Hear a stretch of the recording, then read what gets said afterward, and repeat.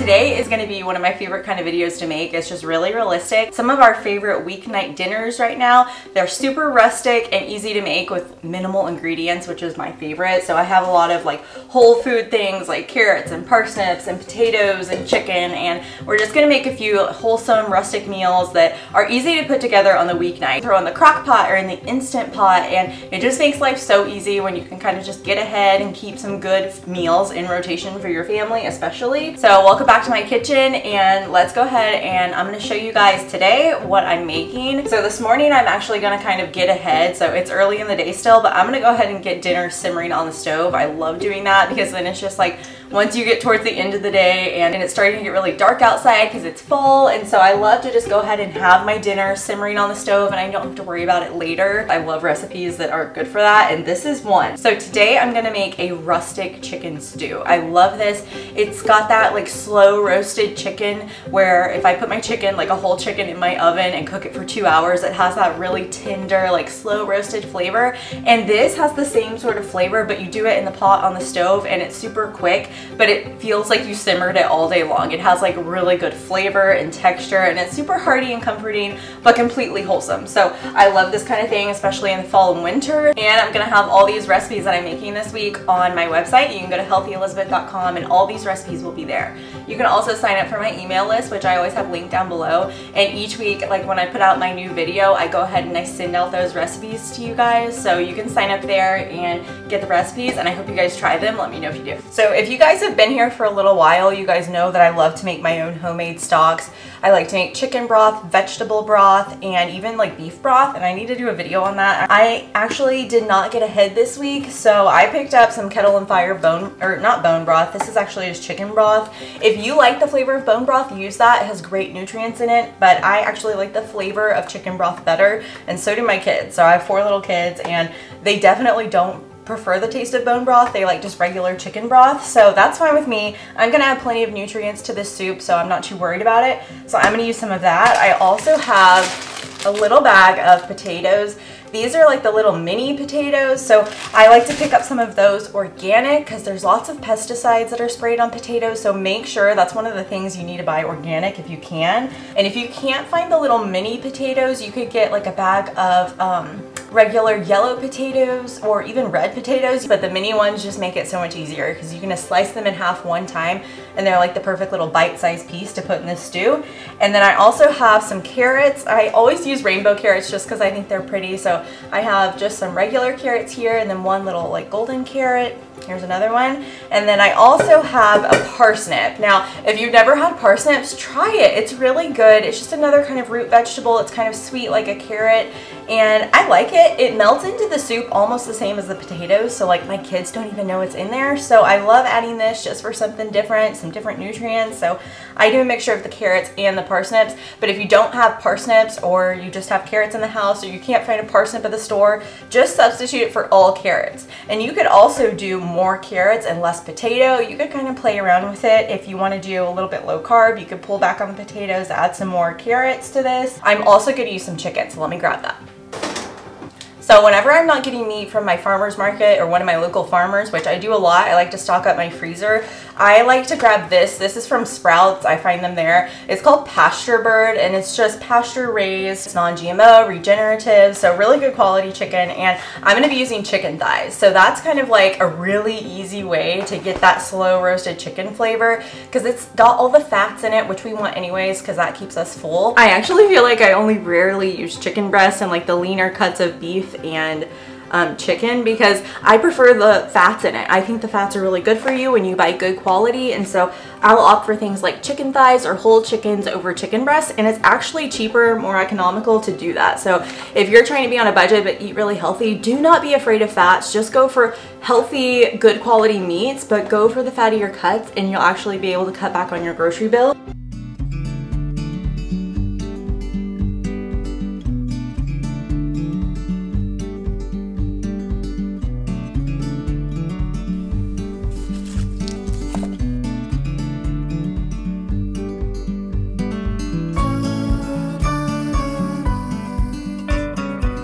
So these are most of the ingredients that we're gonna need to get started with. So I have my celery and my potatoes, garlic, onion, chicken broth, carrots, and parsnips. So it's really simple. And then I also have just my chicken thighs right here. So I'm gonna go ahead and wash up these vegetables. Instead of a colander, I like to use one of these little, like, I don't know what they are, like little European drain racks that you just place over the sink. They're really cool. And so I just put it over my sink, and then I can take all my stuff and I just set it on top, as long as it's nice and organic. If it's conventional, I'll soak it in some apple cider vinegar and water in the sink just to really clean it off. But most of the stuff I buy is usually organic or from my own garden or the farmer's market. So I'm just taking these vegetables today and I just put them on this drain rack like this, and then at once I can just hose everything down. I think it's really cool.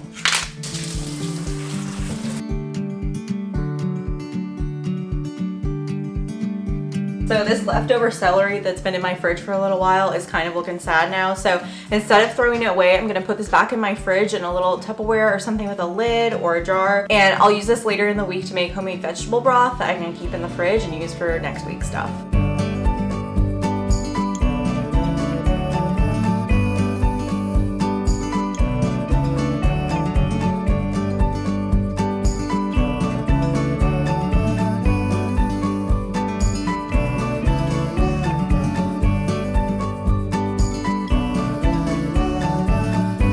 So after you cube up your chicken, you're gonna wanna coat it in a little bit of flour. So I just like to do about 2 tablespoons of flour. I'm gonna go ahead and use some einkorn flour. So einkorn flour is an ancient wheat flour that's higher in protein and lower in gluten. So a lot of people that are gluten-free can actually tolerate einkorn flour. I know, because I've had a gluten intolerance in the past, and I was still able to eat some einkorn flour, especially if it was fermented. But since today I'm just gonna saute this quickly on the stove, I'm gonna go ahead and use this. And I can link it down below if you're interested in trying it. It's really good. It even makes good baked goods and everything. So I'm gonna use this. It's easier to digest and it just hasn't been altered like typical American flour. So, and we're just gonna coat the chicken in the flour. That way when we put it on the stove in the pot, we can brown it a little bit, and then later the flour that's on that is gonna help thicken our stew, so we naturally have like a chickeny, almost like chicken and dumplings. The chicken broth is gonna be thickened by some of this flour. So if you can't do flour and you haven't, if you've tried einkorn and you can't do that either, then you could substitute it probably with like either cornstarch or arrowroot powder is probably what I would try. I'm gonna go ahead and take a couple tablespoons of this.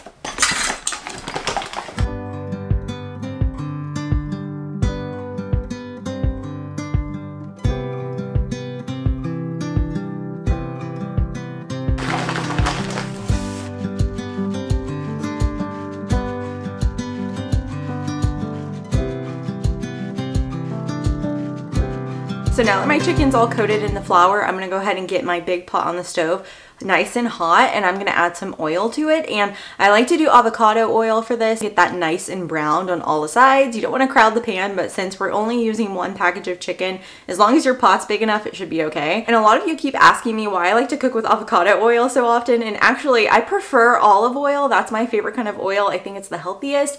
But when I'm cooking with it, either on the stove and I'm really browning something over high heat, or I'm putting it in the oven or air fryer, then I like to use avocado oil because it has a higher smoke point. So that just means that it's not gonna kind of activate the unhealthy things and start to oxidize it. It's gonna keep it at a temperature to where it stays healthy, if that makes sense. So I like to use olive oil when I'm just sauteing some veggies like green beans or zucchini on the stove really quickly and just kind of getting it cooked a little bit, or if I'm drizzling it on salads or in salad dressings. I like to keep my olive oil a little bit more on the raw side. That way all those nutrients stay intact because its smoke point is not very high. Although a lot of people say different things about this, so everything with a grain of salt, but that is my personal opinion on it. And so I just stick with avocado oil when I'm cooking over high heat, and then olive oil when I'm cooking over less heat or raw. And then I also like to cook with a lot of butter, and you could cook with ghee or tallow. There's so many different fats that you could use to cook with, but my favorites are avocado oil, olive oil.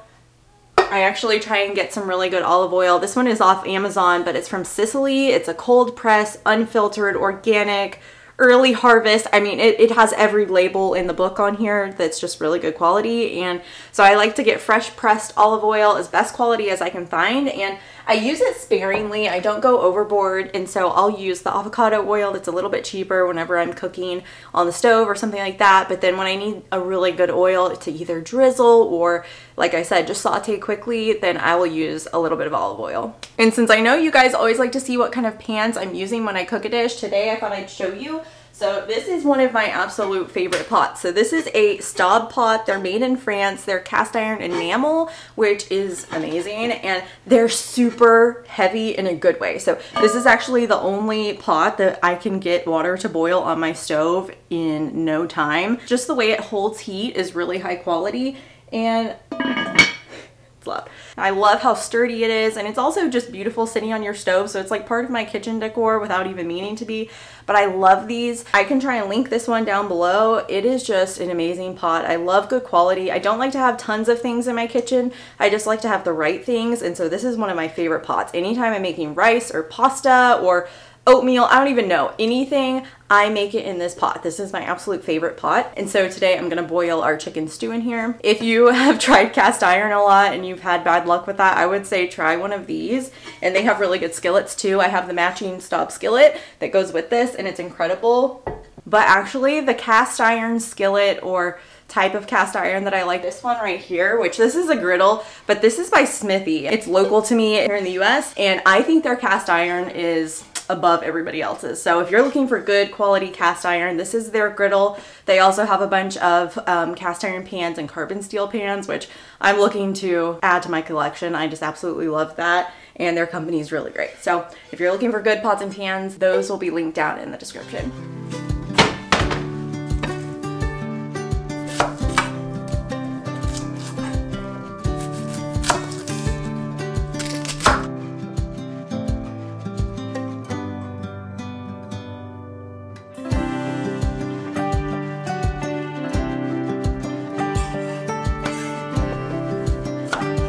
So really the most challenging part of this recipe is just chopping up your veggies. So I like to start with chopping up my onion. I'll dice that, and then I'll take the ends off of my carrots and parsnips, and I won't peel them. I'll leave the skin intact on because we want all of those nutrient benefits that are in the skin. So just leave that on. If you really don't like the texture, you can peel it, but I'm telling you, you won't even notice it. So then I just thinly slice my parsnips and my carrots, and then I'm going to do the same thing with the celery. And when you're chopping big hearty root vegetables like this, make sure you have a really big sharp knife. That really makes it a lot easier. And I know it looks like a lot of prep to have to chop all these vegetables at dinner time, but I actually find it kind of therapeutic. I'll just have music on, or I'll be looking outside at the leaves and chopping my vegetables while I do it, and it's actually really relaxing. It becomes a habit, that's for sure.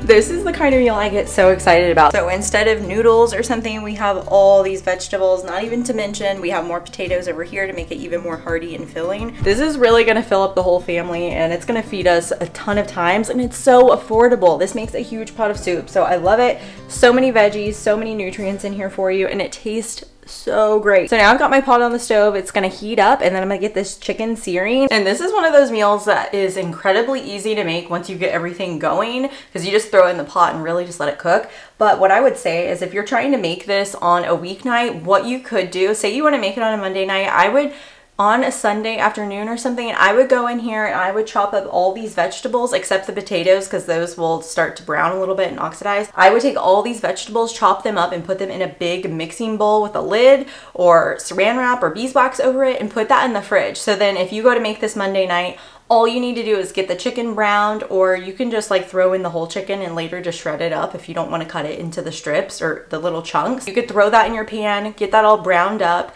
and then just take out your big tub of vegetables and throw those in. So I like to cook with a lot of vegetables. I really like to make things that are veggie forward, even if it has meat. I try to scale back on the meat a little bit and then really add veggies in for all the fiber and the nutrients, and I love to add lots of fat. And so if you can go ahead and get these veggies prepared, it just makes everything go a lot faster. So I've had my big Dutch oven preheating over medium-high heat, and I'm just gonna drizzle in a couple tablespoons of my avocado oil, and then I'm gonna add in that chicken that we have the flour coating on, and I just kind of spread it out the best I can. I'm definitely not a stickler about this kind of thing, but as long as it's nice and brown and has some golden bits on it, it's good to go. We're gonna like it. So I'll let that cook for a little while, and I'll gather up the rest of my vegetables. Because I use so many vegetables when I cook, I like to put it in a bowl. That way I don't spill it all over my kitchen floor, because usually you'll walk into my kitchen and there will be scraps of vegetables just everywhere. So recently I started putting it in a bowl now, and my floors are a lot cleaner, so that's great. And then next I'm just going to take my potatoes here and just slice them in half. Most of them are pretty small, so slicing them in half is fine, but if they are bigger, I'll go ahead and quarter them.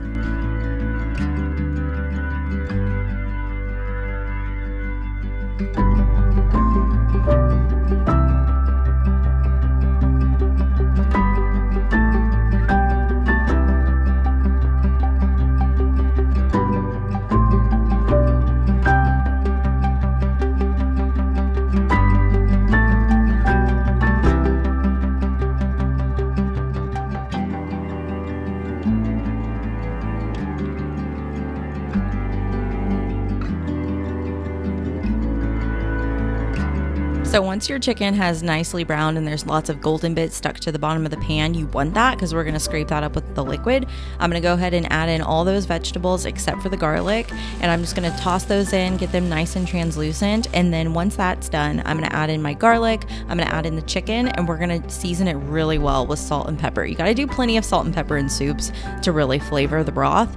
And next you're going to take another 2 tablespoons of that einkorn flour or just regular all-purpose flour, and we're going to toss all those vegetables. And you can also add a little bit more oil or butter here if you don't have enough in the bottom of your pan to kind of help you make that roux that's going to help thicken your stew. So cook that off for a few minutes to get that flour taste out, and then we're going to add in our potatoes.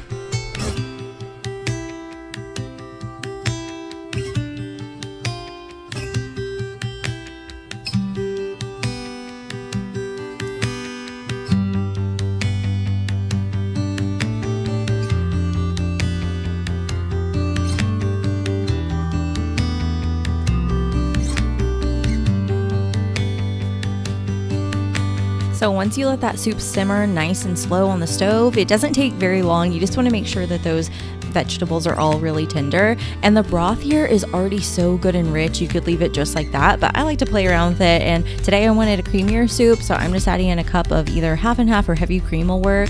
And then if you're dairy free, you could also substitute that. But this is just a delicious soup. It's so hearty and perfect for fall and winter.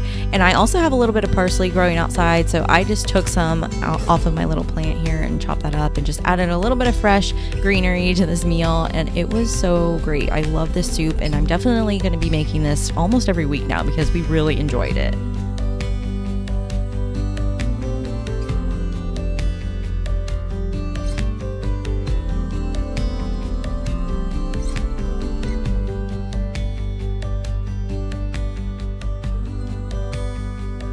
So I let the chicken stew simmer for a while, and now we're gonna go ahead and eat it, and it's nice and creamy. So right at the end, I like to go ahead and add in a little bit of either half and half or heavy cream. But if you wanted to make this recipe entirely dairy-free, you could cut out the butter and just do the oil, and then at the end you could finish it with a little bit of coconut cream or coconut milk. I went ahead and did regular dairy today, and it's amazing. I think you guys are really gonna like it.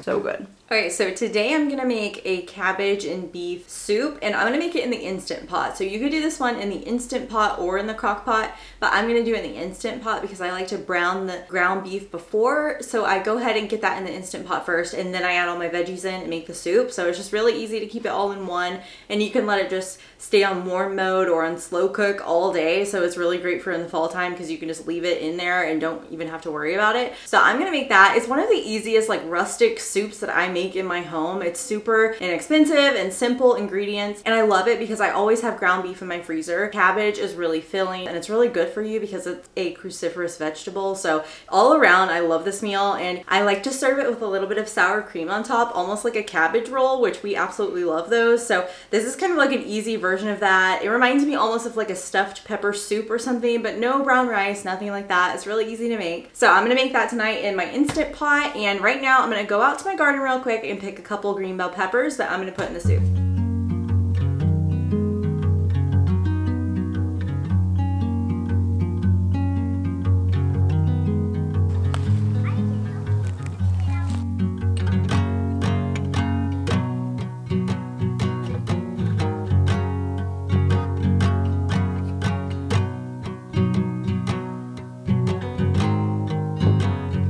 Okay, so I just grabbed my bell peppers from the garden and I'm gonna use 2. You can just use 1, but since these were from my garden, they're a little on the small side, so I'm gonna go ahead and use both of them today. Along with my 2 green bell peppers, I'm also gonna use a cabbage. This is one I got from the farmer's market, so it's a nice petite sized cabbage, but if you have a really big cabbage, just like take maybe like a quarter of it off because it doesn't need to be that big necessarily to go with 1 pound of ground beef. And then I have 1 pound of grass-fed organic ground beef. This isn't super lean or anything. I like the fat in there.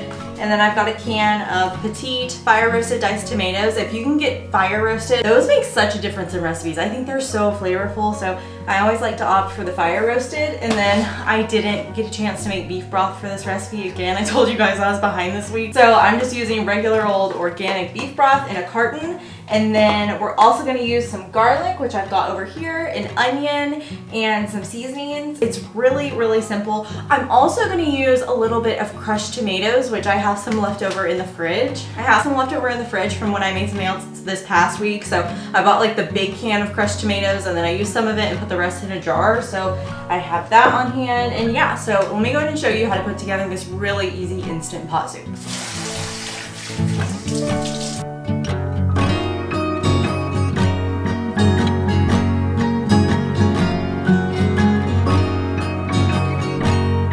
So whenever I'm cooking a recipe, I kind of like to start with chopping my veggies first. That way I can kind of get that out of the way and move on with the other steps, so I don't have to worry about something burning or whatever trying to chop a vegetable. So we're going to chop up the bell peppers. I'm going to chop up my cabbage and then I'm going to rinse it in a colander just to make sure that's nice and clean. And then I've got 1 yellow onion I'm going to dice up, and you've got to have garlic. I always put a lot of garlic in my recipes, so if you like to cut back on garlic, go ahead, but I say the more the merrier and it's really good for you. So I'm gonna use usually about 4 cloves, sometimes 6, sometimes more. It just kind of depends, but today I'll probably do, it depends on the size. Today I'll probably do around 4 or 5. These look pretty small. I actually just got some of my seed garlic in the mail, so I'm gonna be growing my own garlic for next year, which I'm super excited about. I've never done before, but for now we're using this garlic, and these cloves are so tiny. Whoop.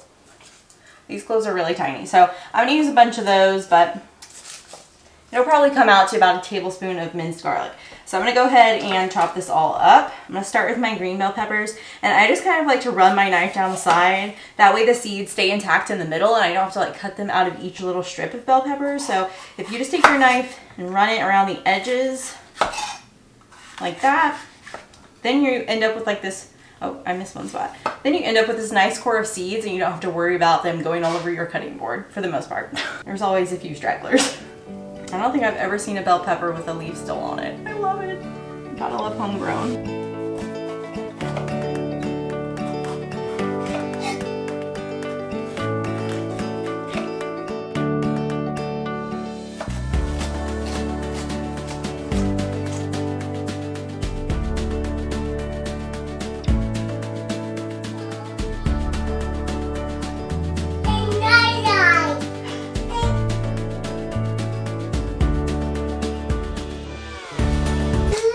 They dug so far it's making a well. No, they poured water in. Okay.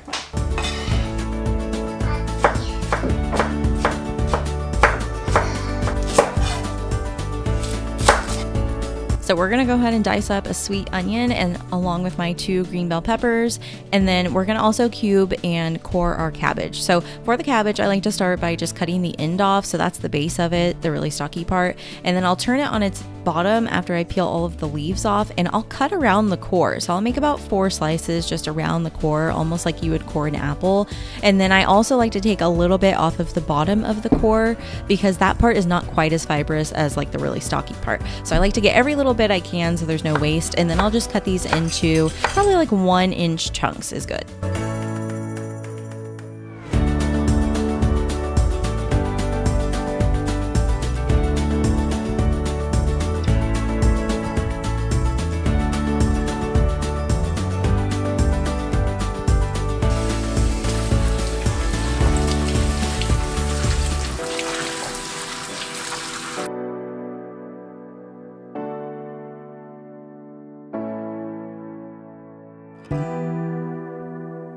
So normally if I'm trying to get ahead on some of my vegetable prep for the week, I'll take a bowl like this that has one of these little lids.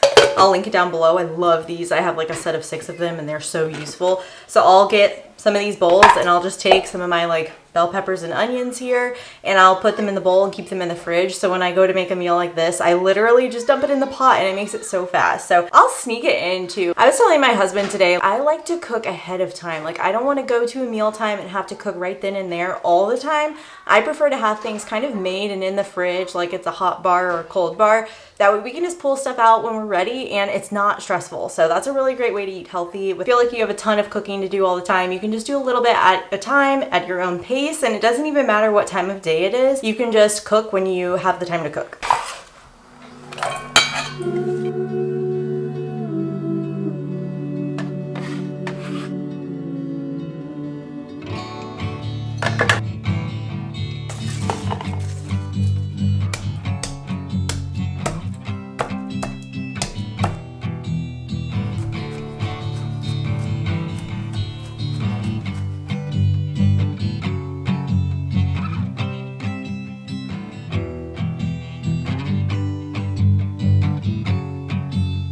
You guys have probably noticed that most of the time I leave my garlic separate from the rest of my vegetables that I have going, and that's because garlic tends to burn really easily. So I have all the other veggies I like to saute first and get softened or whatever I'm trying to do that day, but then I'll leave my garlic separate. That way I can have my garlic right at the end and it doesn't get burnt and bitter. So that's a little tip if you're not used to cooking with fresh garlic. I know a lot of people like to cook with garlic powder and stuff like that, but definitely try fresh garlic because of all of the health benefits of it. It's really potent and powerful, especially this time of year when it's the fall and winter. Garlic is a great way to boost your immune system. So I like to add lots of fresh garlic, but I just add it right at the end.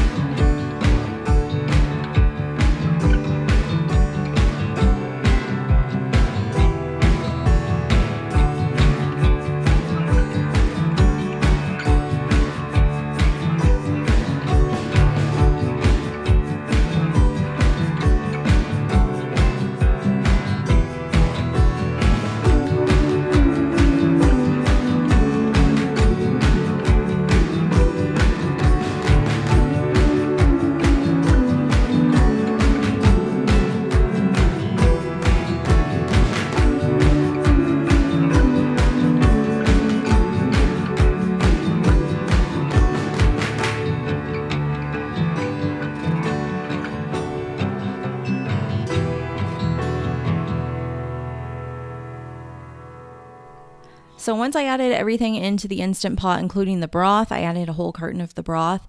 I'm going to go ahead and stir this all together. And sometimes I'll leave it for just a minute or two so the cabbage will start to wilt a little bit so I can really stir it together because it's so full. And so once I stir it all together, I'll put the lid on and I'll pressure cook it on high for 30 minutes.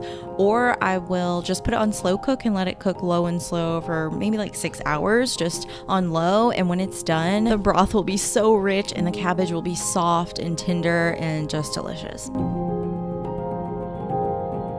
And since this soup reminds us of cabbage rolls, we like to serve it with a little bit of sour cream, just like we'd normally do with our cabbage rolls. So don't forget, you can get the recipes down below. And if you're new to my channel, make sure you start from the beginning and check out my Healthy Elizabeth playlist.